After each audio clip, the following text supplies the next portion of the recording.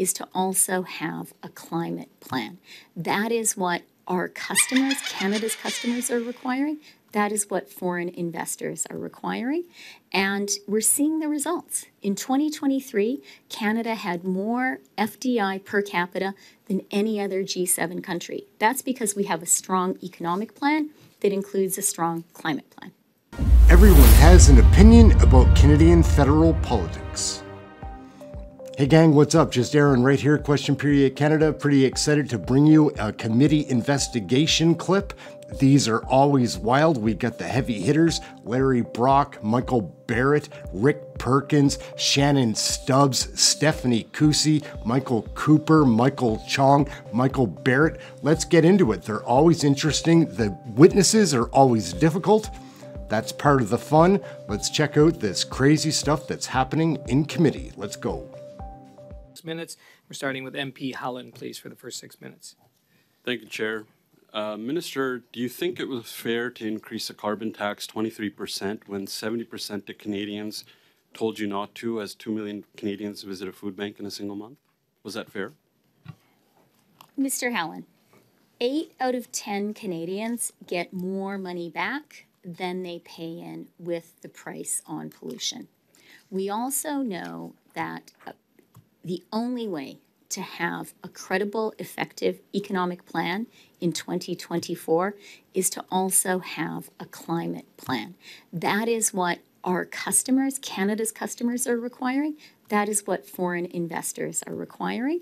And we're seeing the results. In 2023, Canada had more FDI per capita than any other G7 country. That's because we have a strong economic plan that includes a strong climate plan. Minister, your carbon tax is actually a tax plan and not an environmental plan, and the PBO on multiple occasions came to this committee and proved a lot of the stuff you're saying is misinformation and false. For example, he said just a few weeks ago that a majority of families pay more into this carbon tax than what they get into these rebates that you're talking about. Last time you were here, for example, in your own words, an average Albertan family gets $1,800 in rebates, but I have the PBO report here in my hand that says an average Albertan family pays $2,900 into the carbon tax. Do you think it's fair that an average Albertan family has to pay $1,100 more into the tax? Is that fair to them? Mr. HALLAN, I think the people who are trafficking in misinformation when it comes to a price on pollution are, I'm sad to say, the Conservatives. PBO wrong? The average 8 out of 10 Canadian families, very much including Alberta families, but he said a majority of families are worse off. Than they pay in on a price on pollution. That is simply the reality. It has been verified by economists across the country, including the most esteemed economists in Alberta. The reality is this is a revenue-neutral plan which is giving money back to Alberta families, and I am delighted that we are now giving money back to small businesses across the country, including small businesses in Alberta. And the final thing that is just so important, and it's important for the province you and I love a lot, Alberta, is the only way for us as an open, trade-exposed economy to have an economic plan that actually works, to actually be able to attract foreign investment, to actually be able to sell what we produce, is to have a strong and credible climate plan. That's what our government has. So, Minister, I think it's clear to see that by you ducking and dodging the facts that you absolutely are still peddling misinformation about the carbon tax. And someone who claims to love Alberta wouldn't take extra $1,100 in a carbon tax and what they get in rebates. So I just want to make that clear. Recently, as I move on, Mark Carney just testified yesterday at the Senate committee. Someone who will probably be your next leader, and as someone who's rumored to be also a leadership candidate in the next Liberal leadership race. We saw Mark Carney also duck and dodge the question of if he supported the carbon tax. So before you launch your campaign, we wanted to know, will you continue down the path of Justin Trudeau and quadruple the carbon tax?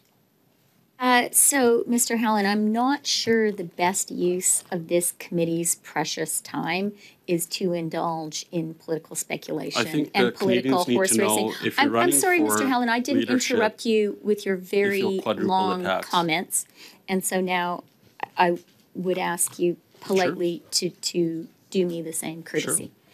So let me just be clear, because you have waded pretty far into waters of political speculation. Our party has a leader, and our government has a prime minister.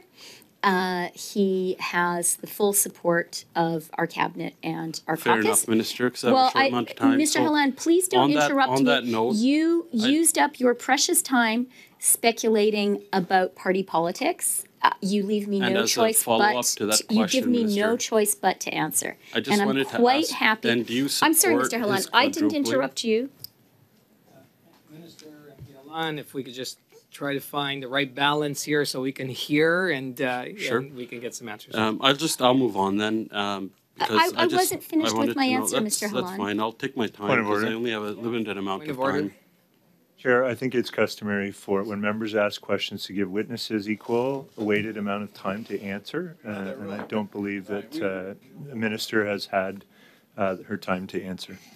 So what I do ask is for respect here in the room, and we do have the minister. It is precious time. We have 1 hour. I'm sure you want to hear from the minister, and MP Allen, I'm sure you want to pose your questions. So let's find, like I said, the right balance to make this happen. I'll move on to my next question because I only have a limited amount of time. Minister, under the 9 years of your government, rents have doubled, literally. They were half what they were before your government took over. Rent prices are outpacing income for the first time in 60 years. Your $89 billion photo op slush fund, supposedly for housing, after you announced that, has doubled rents. I want to know, how did you spend $89 billion to double rents? Thank you for the question, Mr. Hallan. And I am actually glad to see all of us paying attention to housing.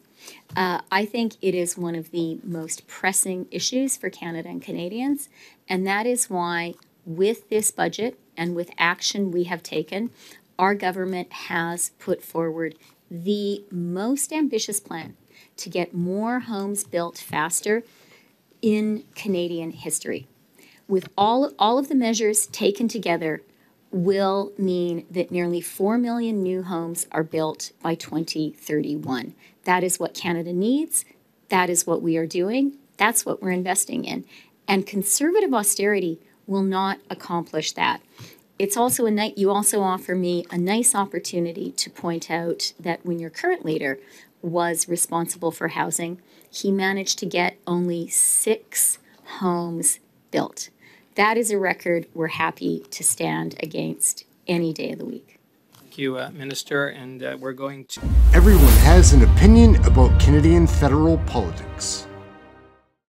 What do you think, gang? Point of order, Mr. Chair. What is going on in these committee meetings? We do get the best of the best. Larry Brock, Garnet Genu, Rick Perkins, Michael Chong, Michael Cooper, Shannon Stubbs, Michael Barrett, with Stephanie Kusi. The list goes on and on. They're always super interesting. Something else that's super interesting is the live show that we cover. We cover every question period daily broadcast. It's fun. Come join the community. It's a fun chat room if you like that kind of thing. We keep it clean, but we're learning about Canadian federal politics, and we'll continue with that and these series of videos about the committee meetings. So like, subscribe, get notified, share, all that fun stuff. Check out one of the other videos floating around here. We'll catch you next video. Thank you very much for watching this one. Also, check out our live broadcast. It's really fun. Like, subscribe, get notified, and share. All those fun things. We'll catch you next video. Thanks for watching.